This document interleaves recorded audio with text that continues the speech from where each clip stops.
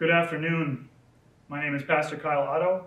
I'm the campus pastor here at Waverly Gardens, and I'd like to welcome you to this Tenebrae service of shadows on this Good Friday of Holy Week. Tenebrae goes back to medieval times in monasteries as a solemn time of prolonged meditation on Christ's suffering. Traditionally, it was an afternoon service on Maundy Thursday or Good Friday. And Tenebrae means darkness or shadows, which is why we're here in darkness with only the light of candles and reading light to illuminate our presence here. And it symbolizes the darkness of Christ's judgment, crucifixion, and death. It consists of scripture readings from the Passion, each followed by a choir response and the extinguishing of candles, until finally the Christ candle, which is before me, is removed, representing Christ's death, that the light of the world went out into darkness. The Christ candle is then restored at the end as a symbolic gesture of hope, of our hope of the resurrection. And we will follow the series of readings and hymns in the ancient tradition of leaving in silence. And so, though we're not together and gathered in person to leave together, I invite you now to dim your lights at home and to please remain in silence until the chapel is vacant. Forgetting not that we are focused together during this time of silence in remembrance of our Lord as a people united in his death. Let us approach God together in this time of worship and remembrance. And I invite you to follow the responses on your screen as they appear. Grace to you and peace from God our Father and the Lord Jesus Christ. Amen. Blessed be the name of the Lord our God, who redeems us from sin and death. For us and for our salvation, Christ became obedient unto death, even death on a cross. Blessed be the name of the Lord. Now I invite you to join me in singing hymn number 48 in our hymnals, Nothing But the Blood, and just the first verse for this first time. We'll sing a piece of it later at the end as well. Please join me in singing Nothing But the Blood.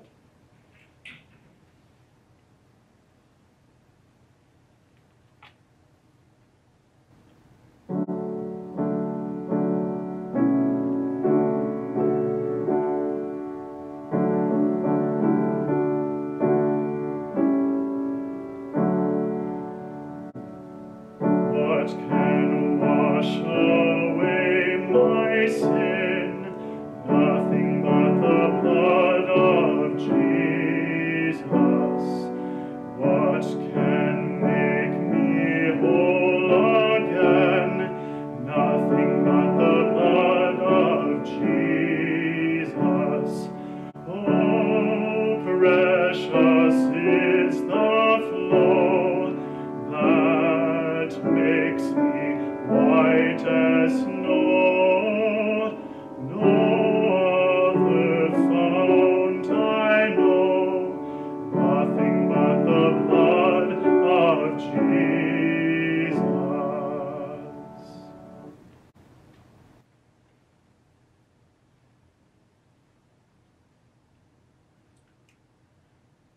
And now please bow your heads with me from where you're at, and we will pray together and invite God into this time. God our Father, maker of heaven and earth, and God and Lord Jesus Christ, we thank you, Lord, for this opportunity, this privilege to meditate, reflect on the sacrifice that you gave us almost 2,000 years ago of your own life, Lord, through your death on the cross and your burial unto death. Lord, we want to commit this time to you and reflect in true worship and thanksgiving and meditation upon the magnitude of what you did for us that we could not do for ourselves, that through your suffering and sacrifice we might have life. So, Lord, we invite you to speak to us this afternoon as we reflect this somber Good Friday in this Tenebrae service of shadows. Lord, may you be present. We invite you, Holy Spirit, as the God who lives within us, the God who is present with us at all times and all places, we welcome you. We ask you to speak to us, each personally from wherever we're at.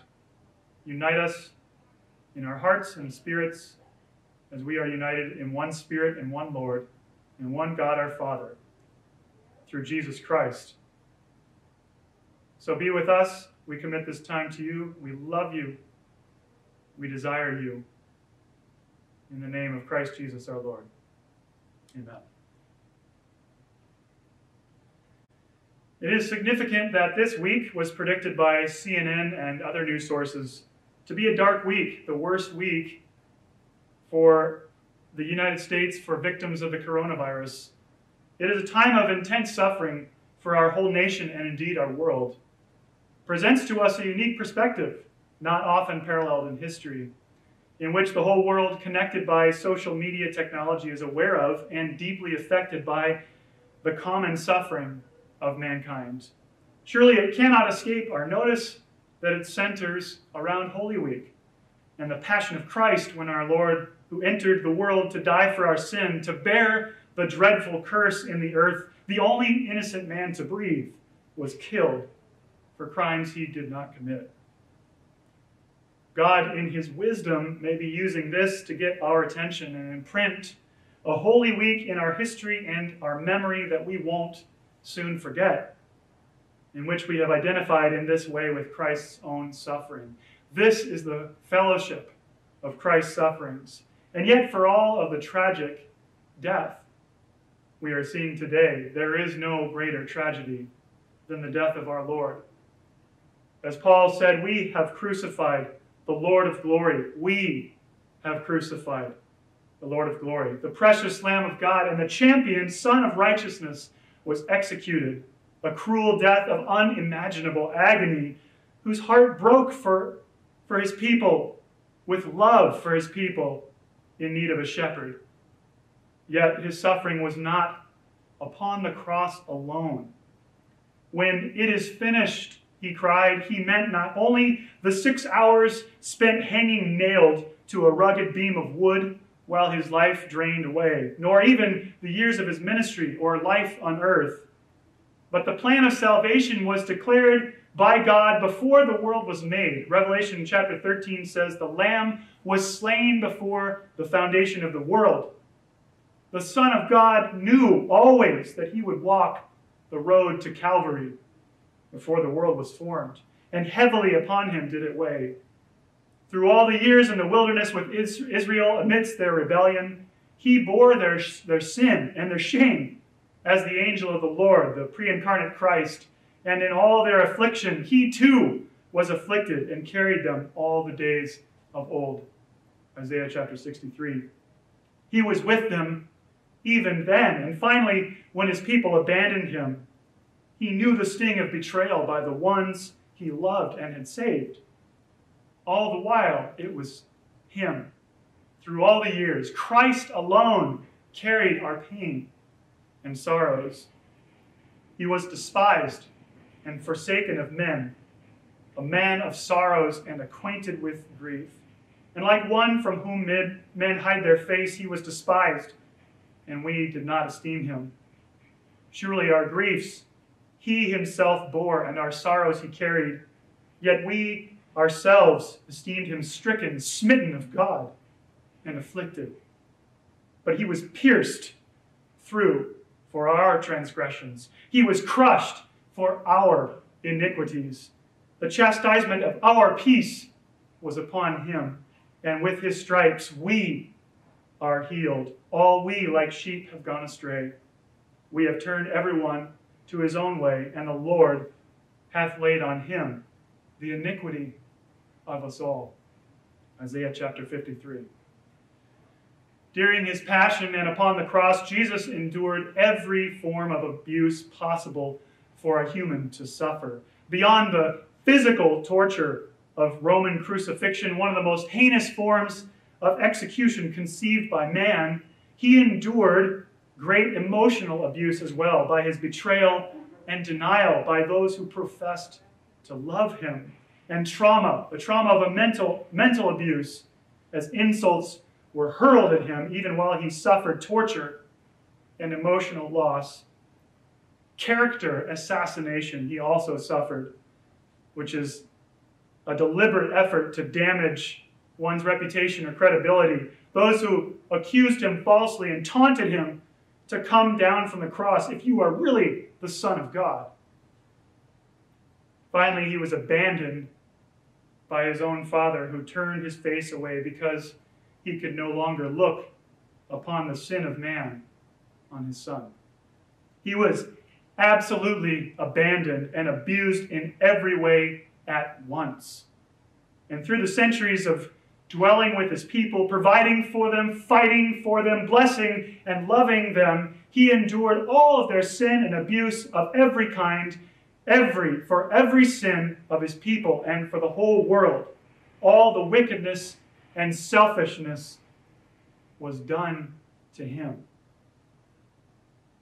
Like a parent who feels the pain of a child's mistakes and grieves as it hurts to see what they've chosen, Christ wept not only at Lazarus' tomb, but every time the Father's children left him bitterly. And still he endured their sin. He endured when the disciples fled and left him at his arrest, and his own best friend denied even knowing him. Peter watched as they hammered 7-inch iron nails into his wrists and heels, remembering how he had denied and forsaken him. We might wonder why only Judas hung himself. Still, Jesus endured his sin and loved him. Through the Saturday that followed, birds sang in the spring, as they will tomorrow. The world went on while the Savior lay in the earth. And Peter had time to think, to wonder what was going to happen next. And in the silence and stillness, he had time to realize he had denied his beloved Lord, his dear friend, to his death. How Peter must have agonized over those words he spoke, as we would languish over a betrayal of our own. And yet Jesus endured Peter's denial and his disciples' abandonment. He endured their abandonment and betrayal and every sin that they committed. When the Revolutionary War General Benedict Arnold betrayed George Washington and the American Revolution to America's British enemy, it was unthinkable that an officer entrusted with the defense of West Point, New York, one of the war's key strategic military hardpoints, would forfeit his home and compatriots for the love of his own name and glory. When he was discovered, he retreated to Canada and then to London, where he lived out his life, despised by Washington and the Continental Army as a traitor, and shunned even by British Army officers, living out his life in shame. But Jesus scorned the shame of the cross, and though despised and rejected, yet he endured every abuse and every sin of his enemies and friends. He endured their sin and our sin, even now. Every form of sin committed by humanity, Jesus endured, so that in every way we might be healed. Lamentations 2:13 says, "Your wound is as deep as the sea. Who can heal you? For by his wounds we are healed." Healed from wounds physically, emotional wounds, and mental. Healed in our spirit, even our character, as he makes us new by his power at work within us. The power of his blood and his name make all things new by his healing. We are healed because the Lord laid on him the iniquity of us all. For all have sinned and fallen short of God's glory. It is our grief and sin that he carried through time, mine, until that day when it weighed heavily, finally, upon his mortal body on earth. And God was pleased to crush him upon the cross. There the darkness of all mankind killed him, and it was finished. It was finished there in the darkness, where the sky split over him, and the Prince of Life was killed and dead. It is finished for each of us. For we have each of us sentenced him to death. He was cut off from the land of the living. For the transgression of my people was he stricken, and he died the traitor's death that we deserve, so that by his death we would not suffer eternal agony, but that he purchased by his blood our ransom to life, so that with his last breath we could have a chance to know him. God, through his Son, brought the true light to a world in darkness, so that we would see and be drawn to him, the light, and so become light ourselves. Not that we would remain in shame, but trust him who bore our shame for us. Our glorious Lord took it willingly. No one compelled him, he said. He was not a helpless victim nor a reckless radical, but he knew just what he was doing until the last, just as God had planned it from eternity. And he did it all for each of us, for you, our champion of salvation.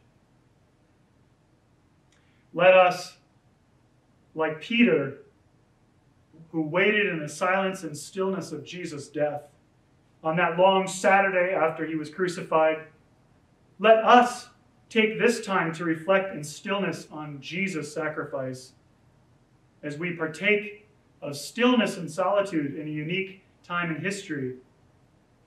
May it cause us to remember the waiting of Jesus' disciples and the waiting of the world as our Savior lay in the grave. May we take the opportunity to reflect on what he gave to bring us healing from the curse that he bore that day.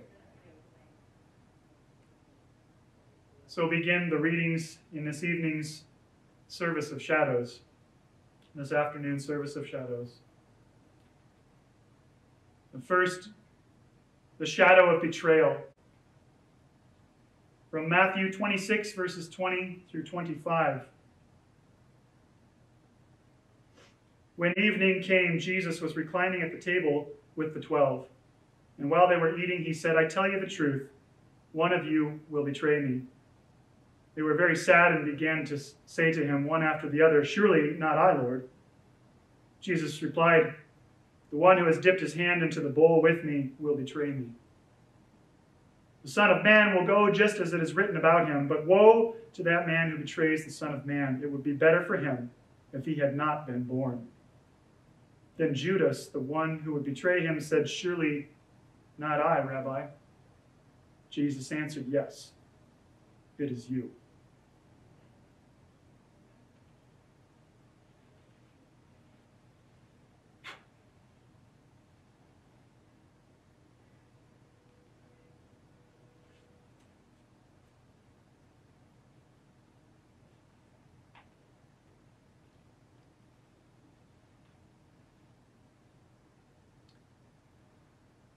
This is a reading from a poem entitled Betrayal by Hester H.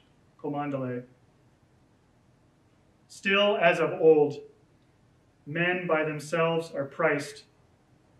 For 30 pieces Judas sold himself, not Christ.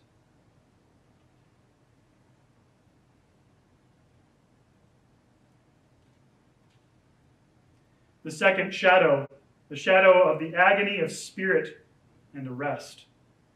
From Matthew chapter 26, verses 36 through 50. Then Jesus went with his disciples to a place called Gethsemane, and he said to them, sit here while I go over there and pray. He took Peter and the 2 sons of Zebedee along with them, and he began to be sorrowful and troubled. Then he said to them, my soul is overwhelmed with sorrow to the point of death. Stay here and keep watch with me.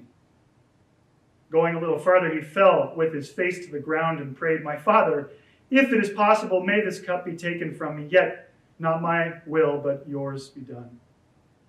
Then he returned to the disciples and found them sleeping. Could you men not keep watch with me for 1 hour? He asked Peter. Watch and pray so that you will not fall into temptation. The spirit is willing, but the body is weak. He went away a second time and prayed, my Father, if it is not possible for this cup to be taken away unless I drink it, may your will be done." When he came back, he again found them sleeping because their eyes were heavy. So he left them and went away once more and prayed the third time, saying the same thing.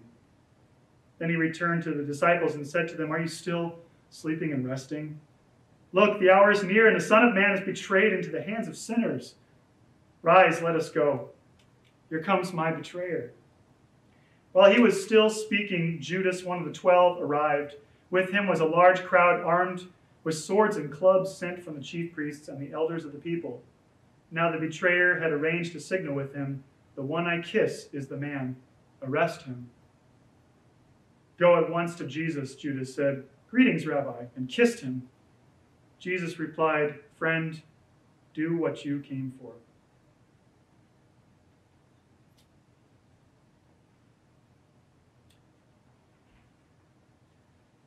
A reading from a poem entitled "A Ballad of Trees and the Master" by Sidney Lanier. Into the woods my master went, clean forspent. Into the woods my master came, forspent with love and shame. But the olives, they were not blind to him. The little gray leaves were kind to him. The thorn tree had a mind to him when into the woods he came. Out of the woods my master went, and he was well content. Out of the woods my master came, content with death and shame. When death and shame would woo him last, from under the trees they drew him last. 'Twas on a tree they slew him last, when out of the woods he came.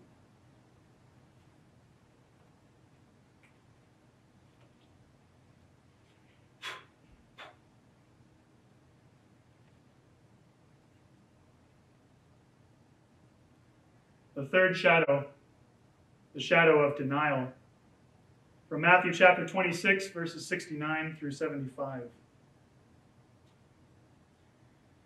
Now Peter was sitting out in the courtyard, and a servant girl came to him. "You also were with Jesus of Galilee," she said. But he denied it before them all. "I don't know what you're talking about," he said. Then he went out to the gateway where another girl saw him and said to the people there, "This fellow was with Jesus of Nazareth." He denied it again, and with an oath, "I don't know the man." After a little while, those standing there went up to Peter and said, "Surely you are one of them, for your accent gives you away." Then he began to call down curses on himself, and he swore to them, "I don't know the man." Immediately a rooster crowed. Then Peter remembered the word Jesus had spoken before the rooster crows, "You will disown me 3 times."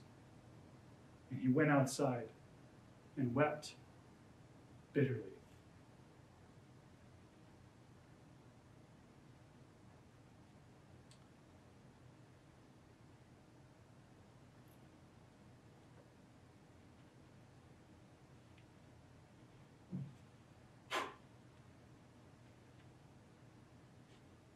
Reading from a poem, Judas, Peter, by Lucy Shaw.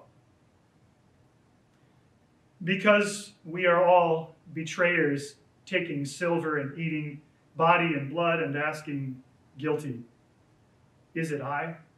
and hearing him say yes.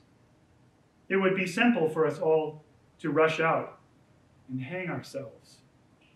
But if we find grace to cry and wait after the voice of mourning has crowed in our ears, clearly enough to break our hearts, he will be there to ask us each again, "Do you love me?"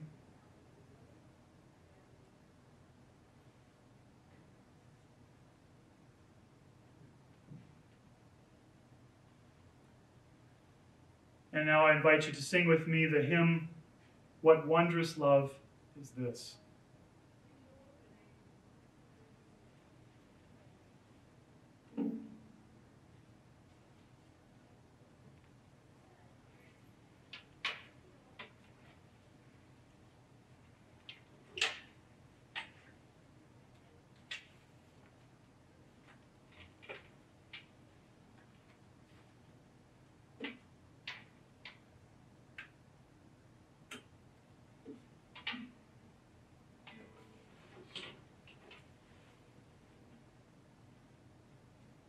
What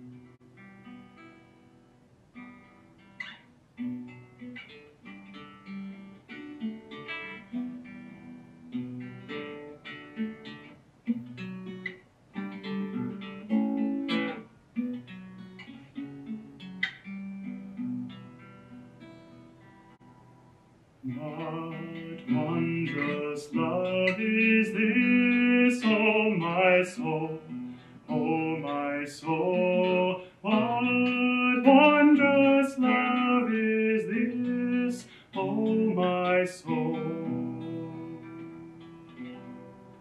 What wondrous love is this that caused the Lord of bliss to bear the dreadful curse for my soul,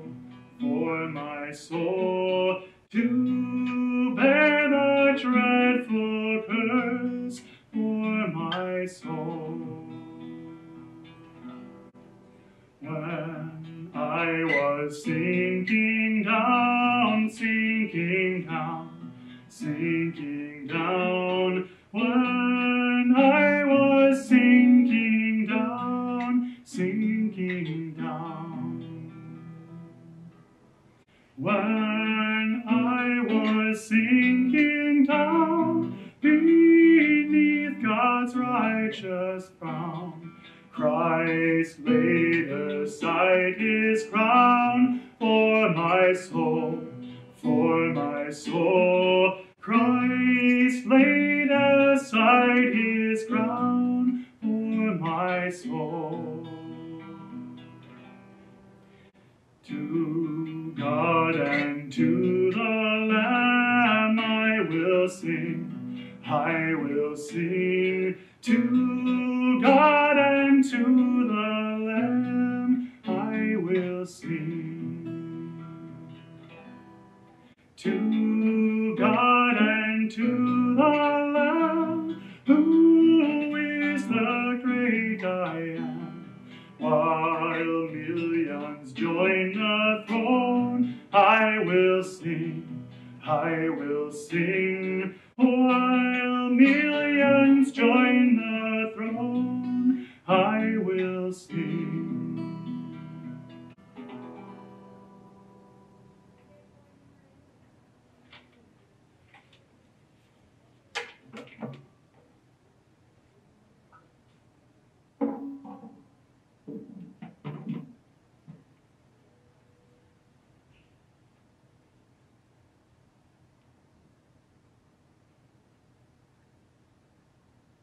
The fourth shadow, the shadow of accusation. From Matthew chapter 27, verses 11 through 15, and 20 through 30.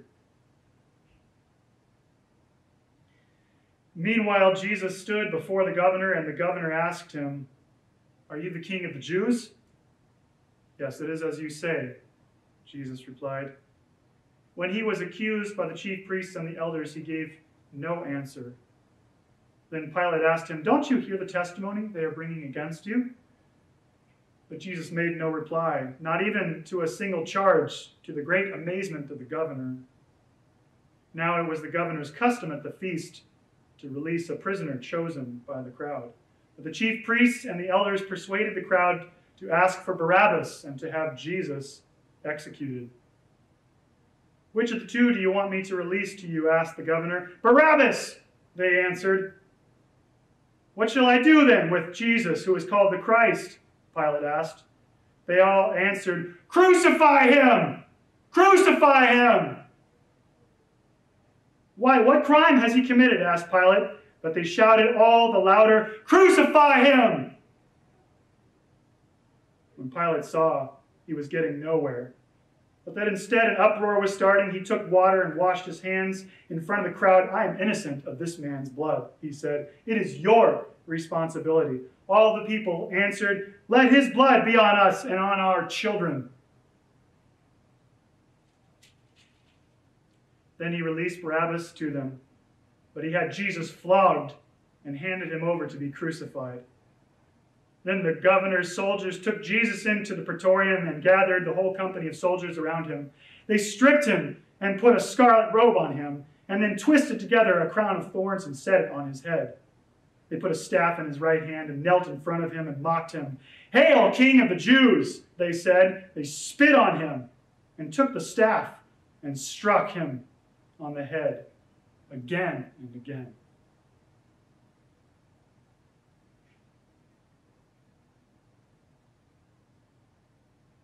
Join with me in singing the hymn, "O Sacred Head, Now Wounded."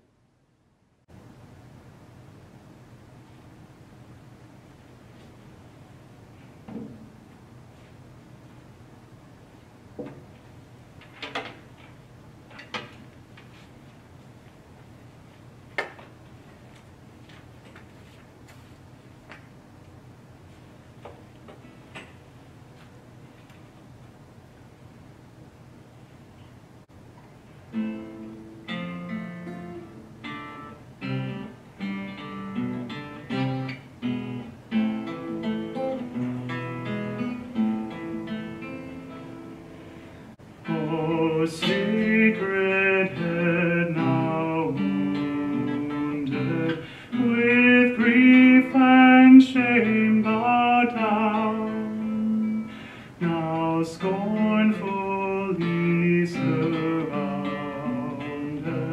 with thorns thine only crown.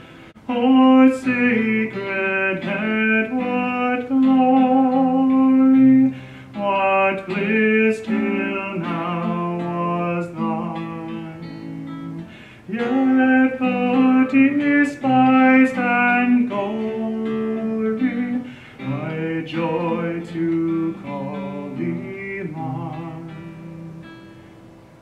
What thou, my Lord, hast suffered was all for sinners' gain. Mine was the transgression, but thine the deadly pain. Lo, here I fall, my Savior, 'tis I deserve thy place. Look on me with thy favor, vouchsafe to me thy grace. What language shall I borrow to thank thee, dearest friend, for this thy dying sorrow, thy pity without end? Oh, make me thine forever, and should I fainting be, Lord, let me never, never outlive my love for thee.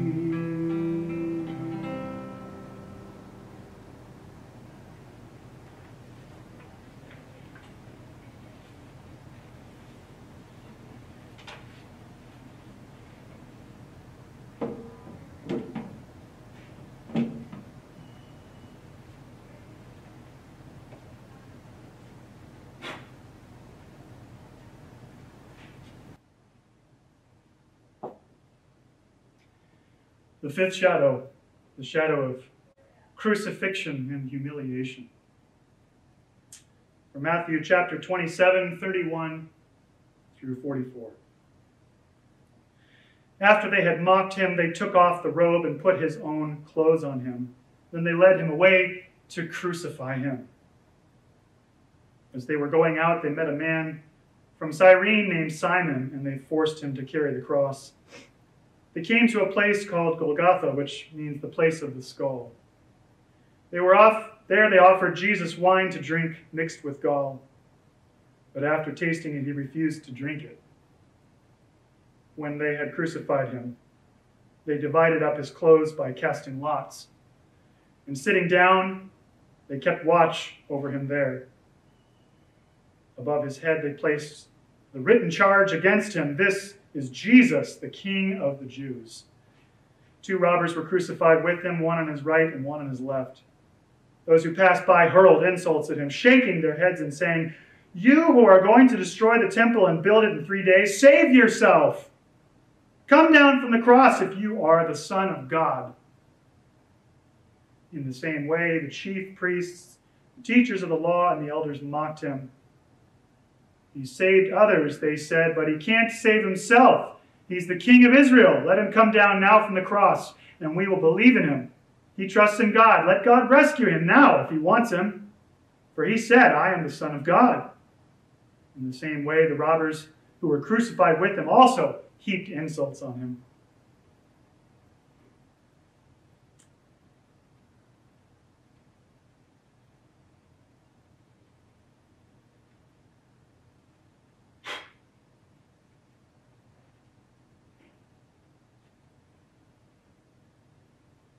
We'll now hear the beloved hymn, "When I Survey the Wondrous Cross," by Jim Leanhard on the violin.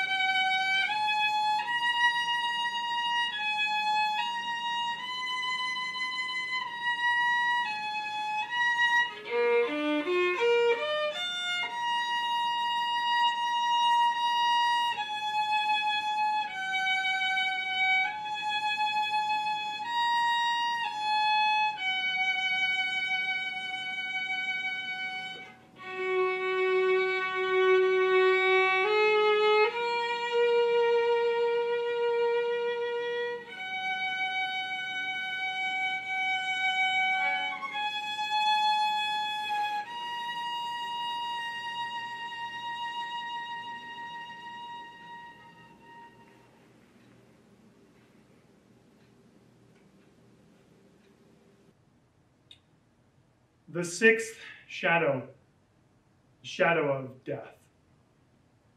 From Matthew chapter 27, verses 45 through 54. From the 6th hour until the 9th hour, darkness came over the land. About the 9th hour, Jesus cried out in a loud voice, Eloi, Eloi, lama sabachthani, which means, my God, why have you forsaken me? When some of those standing there heard this, they said, he's calling Elijah. Immediately one of them ran and got a sponge. He filled it with wine vinegar, put it on a stick, and offered it to Jesus to drink. The rest said, now leave him alone. Let's see if Elijah comes to save him. And when Jesus had cried out again in a loud voice, he gave up his spirit. At that moment, the curtain of the temple was torn in two from top to bottom. The earth shook and the rocks split. The tombs were broken open, and the bodies of many holy people who had died were raised to life. They came out of the tombs, and after Jesus' resurrection, they went into the holy city and appeared to many people. When the centurion and those with him who were guarding Jesus saw the earthquake and all that had happened, they were terrified and exclaimed, surely he was the Son of God.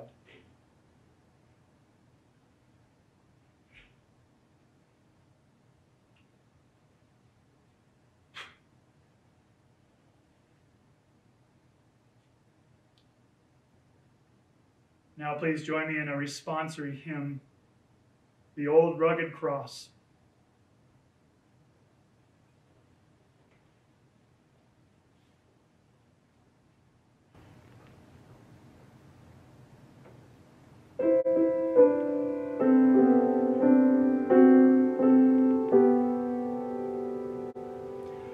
On a hill far away stood an old rugged cross, the emblem of suffering and shame. And I love that old cross with the dearest and best, for a world of lost sinners was slain. So I'll cherish the old rugged cross till my trophies at last I lay down. I will cling to the old rugged cross and exchange it someday for a crown. Oh, the old rugged cross, so despised by the world, has a wondrous attraction for me. For the dear Lamb of God left his glory above to bear it to dark Calvary. So I'll cherish the old rugged cross till my trophies at last I lay down. I will cling to the old rugged cross and exchange it someday for a crown.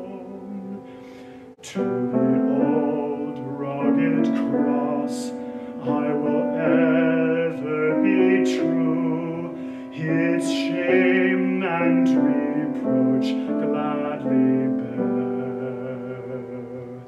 Then he'll call me someday to my home far away, where his glory forever I'll share. So I'll cherish the old rugged cross till my trophies at last I lay down. I will cling to the old rugged cross and exchange it someday for a crown.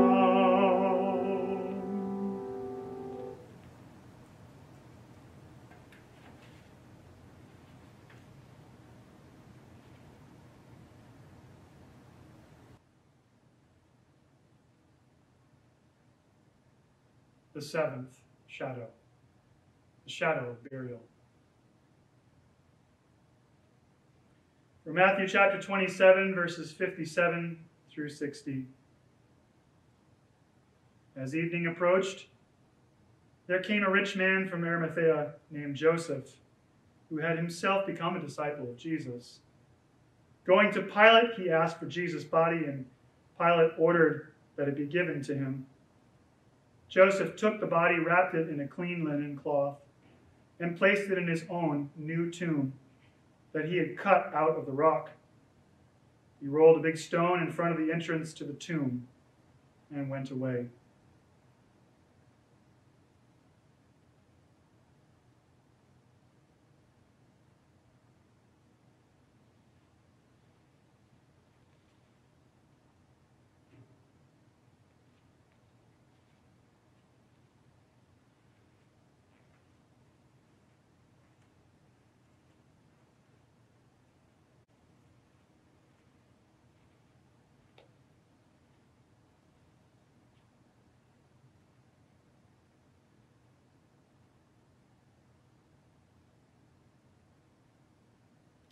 Well, now hear the beloved spiritual, "Were you there when they crucified my Lord?" sung by Pastor Harry Westberg. Were you there when they crucified my Lord? Were you there when they crucified my Lord? Oh,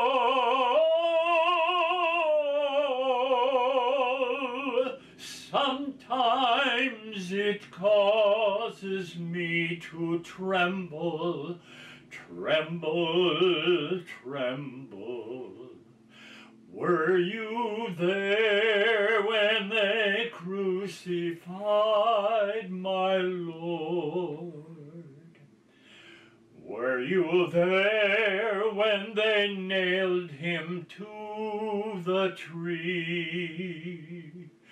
Were you there when they nailed him to the tree? Oh,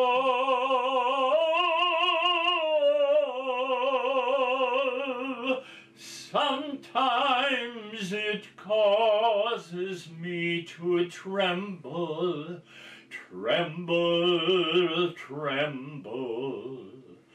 Were you there when they nailed him to the tree? Were you there when they laid him in the tomb?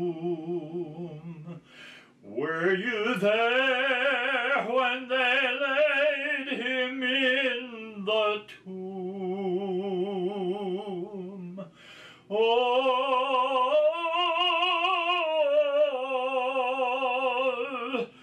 sometimes it causes me to tremble, tremble, tremble.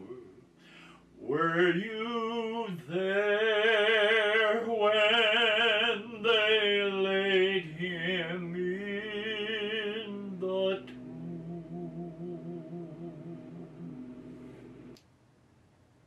I'd like to invite you to partake of a brief moment of silent meditation as we reflect on all that we've heard from the Gospel of Matthew and on the candle that represents Christ's life being extinguished in darkness.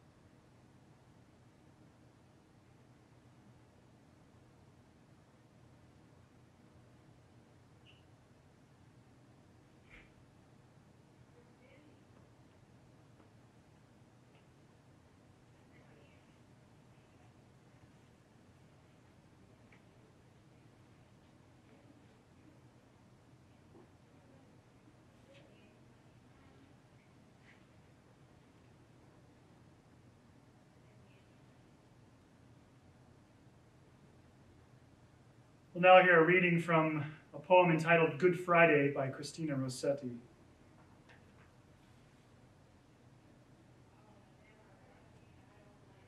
Am I a stone and not a sheep, that I can stand, O Christ, beneath thy cross, to number drop by thy blood's slow loss, and yet not weep?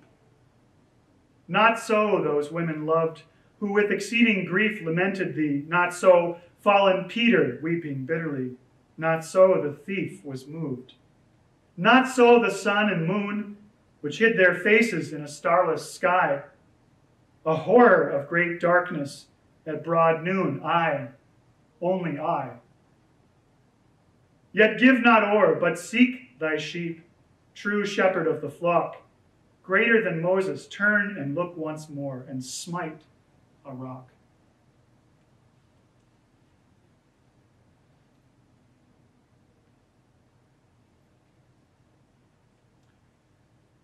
And now I'd invite you to sing with me one final hymn, the second verse only of Nothing But the Blood. And let's sing it in meditation and reflective remembrance of the blood that Jesus shed for us.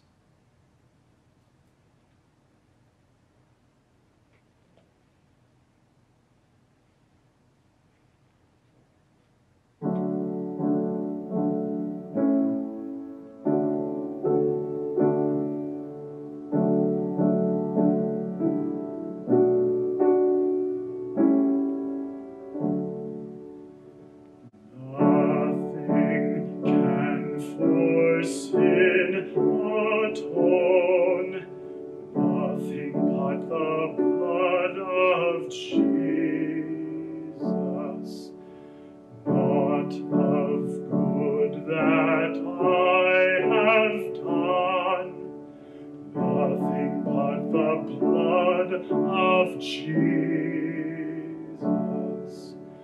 Oh, precious is the flow that makes me white as snow. No other fount I know, nothing but the blood of Jesus.